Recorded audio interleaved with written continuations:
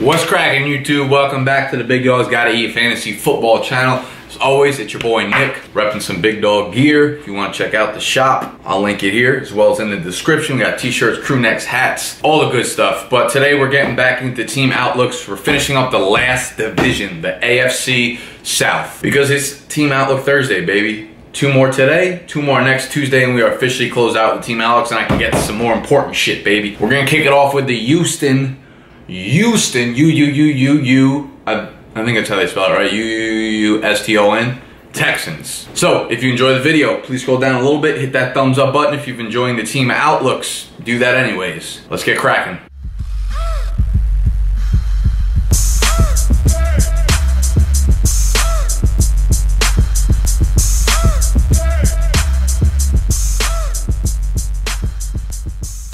Alright, so you look at the Texans over the last few years, right? Since head coach Bill O'Brien came in, they're usually a top-ranked defense. Their offense, however, took a turn for the worst when they handed the keys to the $70 billion man, Brock the Cock Osweiler, man. Thankfully for Houston fans, that era came and went quicker than me with a Barstool Smoke Show. Almost nothing went right for Houston last year. They're predicated on hard-nosed defense, ground and pound offense. Ended up finishing 14th in pass attempts per game. Normally when you run the ball so much, you want to scale back on passing. That's not what happened. Despite finishing 14th in pass attempts, they finished 29th in passing yards. 3,176 yards.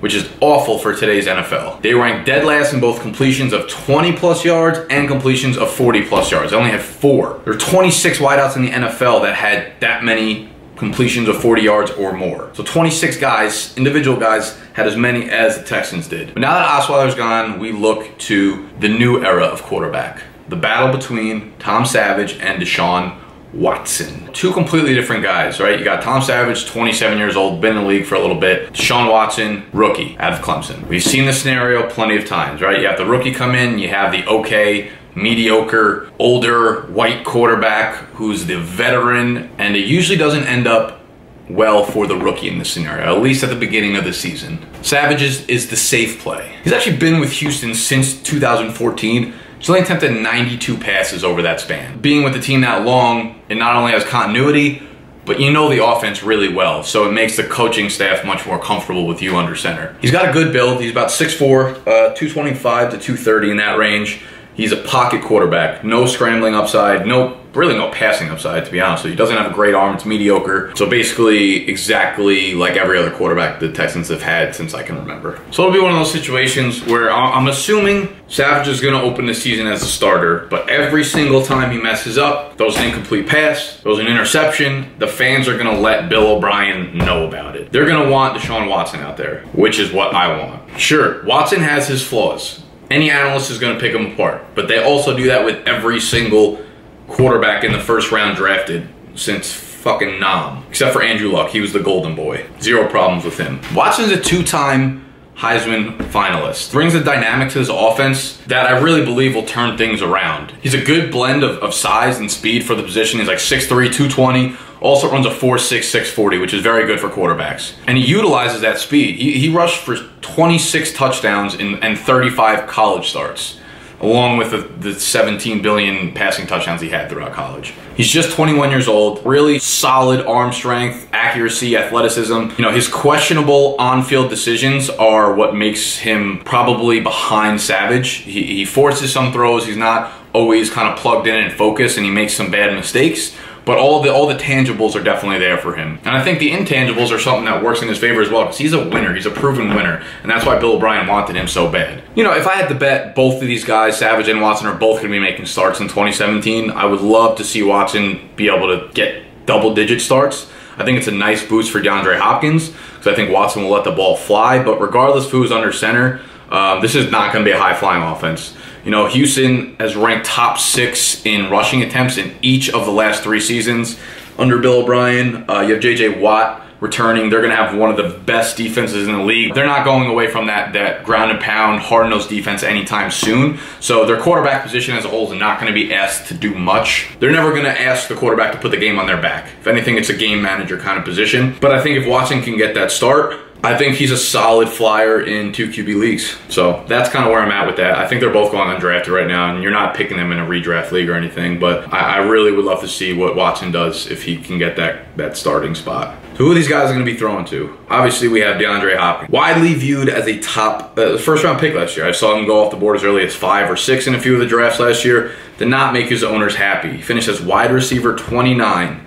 Half-point PPR. His current ADP, he's going 24th overall, wide receiver 12. I'm so off that ADP. I would never be drafting Hopkins there. You know, fantasy owners are continuing to chase Hopkins' numbers from the first half of 2015, which just aren't reality for him anymore. You know, you could say what you want about Osweiler ruining Hopkins' year last year or any of the other Houston wide receivers' fantasy season last year, you know, but his touchdown total in 2015, where he had that elite year, 11, is actually an outlier for Hopkins. You know, he scored twice during his rookie season in 2013, only 6 times in 2014, and 4 times last year. So he's never been a huge part of their scoring offense. He's never been a huge part of their goal line offense, even in 2015 when he scored 11 times. When you look at how they use him down there in the 10 zone, he's seen 6 targets inside the 10 zone in 3 of the 4 seasons that he's been in the league. So 2013, 2015, and 2016, he saw only 6 targets inside the 10-yard line. And in 2014, he saw just 1. They simply just don't throw enough on that part of the field for fantasy owners to be able to rely on consistent touchdown production from Hopkins. And when you're picking a guy at that price, right, in top 25, you want a guy that has big touchdown upside at least. And don't get me wrong, I think DeAndre Hopkins is an elite talent. I think he's an absolute animal on the outside. I think you put him on the right team and he's easily a top 5 fantasy wide receiver again. But I think that 2015 season was an outlier, and the questions at quarterback are not going to magically go away. So basically what I'm saying is, you know, we've seen his ceiling, we've seen his floor, and I don't think his ceiling is attainable again. Finished as wide receiver 29 last year, is going as wide receiver 12. I mean, he's still a candidate for 135, 140 targets. I would imagine he settles somewhere in between his 2014 numbers and his 2016 numbers. If you average them out, you know, it comes down to 77 catches, 1080 receiving yards, and about 5 touchdowns on 139 targets. So, you know, you average those 2 years out and you're still getting 140 targets, but the actual stat lines themselves aren't anything crazy. That would have landed him as wide receiver 20 in last year, in 2016. 77 catches, 1,082 receiving yards, 5 touchdowns. I think is very reasonable for what you can expect from Hopkins, given the questions at quarterback, given how they run their offense and how they're going to be looking to slow the game down with their defense being overpowering and just using the run game a lot. So people banking on that first half of the 2015 season where he had unbelievable pace are just not being realistic. In fact, we look back to last season, right? A few weeks into the season, and I'm asking myself, like, who is the wide receiver to own in Houston? Is it DeAndre Hopkins or is it Will Fuller? They took Will Fuller, first round pick last season out of Notre Dame, can absolutely blow the top off of defenses. First 2 games as a rookie, 200-yard games, combined for 19 catches, 323 yards, and 2 scores over the first 4 games. He was a top 15 wide receiver in fantasy. And then I woke up. Thanks to shitty quarterback play in Houston, a plethora of lower body injuries, and 7 drops, didn't top 60 yards or score a single touchdown in any of their remaining 12 games, including the playoffs. Right now he's going at pick 155, wide receiver 56. I'm definitely not ready to just write this kid off. We've seen his potential. We've seen what he could do on the outside. He is a great deep threat, right? 4.32 40-yard speeds. That's elite in the NFL. What I think he needs to do, of course, is work on his focus. He needs to work on the drops because that's something that plagued him coming out of college, and a lot of analysts were concerned about that. And then it came to fruition when he entered the NFL. And that's something that can stick with players. And most of the time, I wouldn't say drops like a huge deal. You see guys like Crabtree constantly up there and leading the league in drops. The thing is, Will Fuller, the majority of his targets comes on deep balls, right? So if you're only getting 2, 3 of those a game and you drop 1 or 2 of them, like, that's going to kill your production. If you're Michael Crabtree, you know, you're getting 9-yard slant routes, you drop it, it's not the end of the world. You're missing out on like 0.9 fantasy points. But you drop a 40-yard pass that could go for a score, that's the difference between being wide receiver 45 and wide receiver 25. That's my concern with Fuller. But like I said, I'm definitely not ready to just write him off, especially if Watson can win that job. I'd like to see what Watson, Fuller, and DeAndre Hopkins can do together. And you're getting him for like a 14th or 15th round pick. So someone to keep an eye on in deeper leagues. And after him, you have Braxton Miller and Jalen Strong. Both guys going undrafted, as they should be. They combined to play in 15 games last year and saw a total of 52 targets, after being the 14th heaviest passing team in the league. The wide receiver coach there in Houston, named John Perry, said that Braxton Miller is going to be running a lot from the slot this year, which could benefit him. He's a quarterback turned wide receiver. He's a very, very good athlete. And, putting a bigger guy in the slot is something that sometimes, it could work out well. It could be a nice PPR play. Realistically, I don't see either of them making any sort of impact as the wide receiver 3 in an offense that is going to look to run the ball a lot more. Not on the wide receiver core, but as a tight end, CJ Fedorowicz. He actually impressed last year. He earned the starting role by week 4, by the end of the week 4, and he flirted with tight end 1 numbers for the rest of the season. He was like quietly, a lot of people probably don't even know who he is. They would not know him if it weren't for fantasy football. He's an okay athlete, an above average blocker, really good size, 6'6", like 255, and he should see plenty of play time. He should be their like full-time starting tight end. It is hard to predict his kind of fantasy outlook this year without knowing who's under center, because him and Osweiler, I know this is extremely rare, but him and Osweiler actually had some chemistry and had a connection. So when you look at the opportunity he had, he was the 10th most targeted tight end in the NFL. And that's despite missing the first game, and that is with seeing only 9 targets through the first 4 weeks of the season. So you can see how heavily utilized he was used from like week 5 on. So the opportunity can definitely be there. He also led the team in red zone targets, 12. And like I said, the red zone targets are not something I go crazy about, but you look at the targets inside the 10, he had 7 of them, which also led the team. I would say it's definitely better if Watson wins the job, because rookie quarterbacks usually rely on the tight end. But I think Savage, probably just given his skill set, would probably rely on the tight end as well, not taking too many shots down the field. We literally have a 1-game sample size of them 2 playing together, Savage and Fed last year. He caught 4 passes on 7 targets for 42 yards, so nothing crazy. He's going off the board, wide receiver, tight end 20, 156 overall. So you're getting a low ceiling, high floor kind of guy. He's almost like a Jason Witten in this offense with a little more upside, just because he's like younger and he can move around a lot better. But again, it's an offense that projects to run the ball a lot without scoring a ton. So it's definitely possible to return tight end value, especially in PPR leagues, because like I said, he saw a lot of targets and he probably should see a lot of targets going into this year. But I would definitely look elsewhere, because I personally love drafting tight ends with high upside, which I don't really see in Fedorowicz. You have a guy like David Njoku going 1 spot ahead of him. You have Cameron Brate going after him, and Evan Engram, which I would take probably all 3 guys ahead of Fedorowicz. Cameron Brate has like 8 to 10 touchdown upside. As we saw last year, he dominated inside the 10. Evan Engram, the high-flying offense, should be passing the ball a ton. So, I'm pretty off Fedorowicz, but he's maybe someone you could use in best ball leagues as a tight end too. And now we move to the juicy pots, the running backs. I find myself saying that like every video. I'm like, oh, and now we move over to the good parts, the running backs. It's all about the bikes. It's all about the backs. So I was already in love with Lamar Miller coming into the season with his ADP of 28, right? Running back 12 off the board. Now the news comes out that their 3rd round rookie pick, D'Onta Foreman, had a run-in with the police, unlawful weapons charge, possession of marijuana. So now I'm officially infatuated with Lamar Miller's ADP. Foreman was a 2,000-yard rusher at Texas, brought in to kind of lighten Lamar Miller's workload. Right, Lamar Miller was obviously stupid effective in Miami, got a huge workload last year, and you saw his effectiveness really come down. It's hard to say what's going to happen with Foreman here, because like I'm not a fucking lawyer, but I would say the NFL, for discipline purposes, usually waits until all of like the legal police work is completely done before they want to hand out a punishment. You can see how long the shit with Zeke is taking, although I don't think there's any charges left in terms of the police, even though, I don't know, there might be, but usually the NFL waits a long time. So it's possible they go into the year with this still being on the back of Foreman's head, but no consequences come yet. I know they tested him for, he tested negative for marijuana. I guess he wasn't high, that's all that's saying, but he still has these other things going on with him. So regardless of the legal news, he came into camp out of shape, 6 foot, 235 pounds. And this was from Bill O'Brien himself. He said he's out of shape and he needs to get in shape. Regardless, part 2, Foreman's actually one of the few backs in fantasy I would consider a handcuff. Because if he can, if he can go into the season without any legal repercussions from what's happening or NFL suspensions or anything like that, and he can, get in shape, which he's had plenty of time to do so since Bill O'Brien said that, He's one of the guys that I actually look at as someone who would actually take over the featured back role if the guy ahead of him got hurt, Lamar Miller. Right? There's not a lot of guys you could say that for. And Foreman's going off the board 182nd overall, so you're not using anything on him besides a last round pick. But to get into Miller, to get into my guy this year, he was widely viewed as a first round pick last year. You know, late first, maybe early second. He definitely disappointed a little bit. Finished his fantasies RB16, so not terrible, but not great.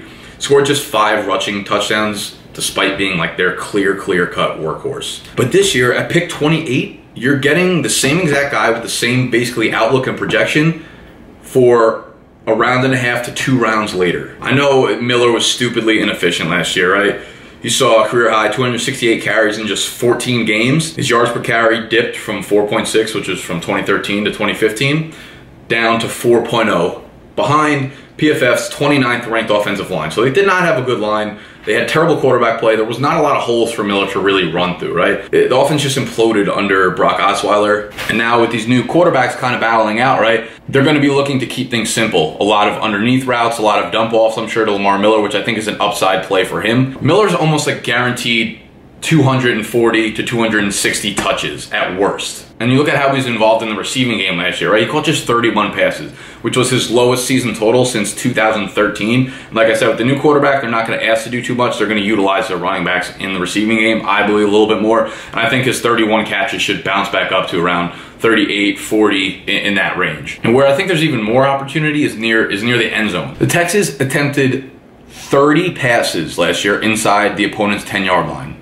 30. Guess how many targets out of those 30 Lamar Miller got? That many. He got 0 targets inside the 10-yard line. Safe to say that number doesn't replicate itself in 2017, right? He's gonna have to see more passing work than he saw last year just by default. And another opportunity I see is not just receiving work by the goal line, it's rushing work, right? He saw 8 carries inside the 5-yard line last year, which is tied for 21st in the NFL amongst backs, despite being the 6th most voluminous back. So he had the 6th most carries in the NFL, but only the 21st most carries inside the 5-yard line. And Miller's always been really good that part of the field, inside the 5, right? Last year, although he only got 8 carries there, he scored 5 times, 5 tutties. The year before that, he went 4 for 6, 4 tutties inside the 5-yard line. So the fact that Houston chose to pass the ball down there instead of running the ball with him or instead of passing the ball to him just tells me it was pretty poor play calling, in my opinion. And I think they should look to turn that around, because that's something obviously they're going to notice that was a poor part of their offensive plan last year. So I see a lot of opportunity for Miller, for someone who's got such a safe floor with the touches.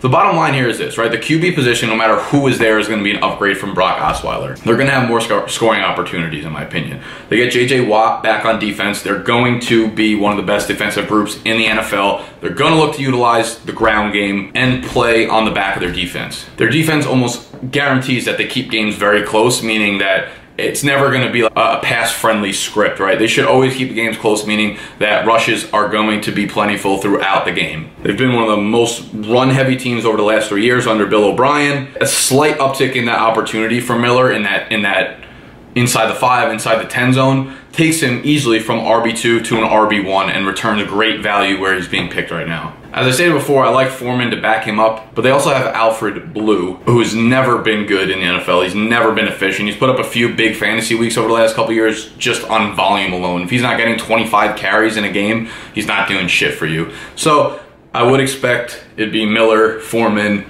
Blue as the pecking order, and I love Miller this year for where he's going off the board. You heard it here first. So in the range of that draft, like picks 25 to 28, there's a lot of question marks there. Guys like Alshon, Sammy Watkins, Brandon Cooks, Todd Gurley's even. I think Miller is like probably the safest play, and he's got good upside. So he's my boy this year. That's going to wrap up the Houston Texans outlook. And a question, as always, over under Miller total touchdowns. Actually, I'm going to look this up on Vegas first. See if I can find this, if they have like a bet on it. And I can't really find any good ones. One I found was the most rushing yards regular season. So Le'Veon Bell is the leader. David Johnson is a heavy underdog to Le'Veon Bell and Zeke. Jordan Howard's 4th, DeMarco Murray 5th. Jay Ajayi, LaShawn McCoy, Melvin Gordon, Todd Gurley, Devonta Freeman, Marshawn Lynch, Leonard Fournette, Then Lamar Miller. So he's 1, 2, 3, 4, 5, 6, 7, 8, 9, 10, 11, 12, 13th best odds to lead the league in rushing. They don't have touchdown totals on here. But I would set the over-under for total touchdowns at 7.5. I'm taking the over here. That's it. Follow me on Twitter. Go subscribe to the blog. Go check out the shop, all that good stuff. And I'll see y'all in the next episode in about 2 hours.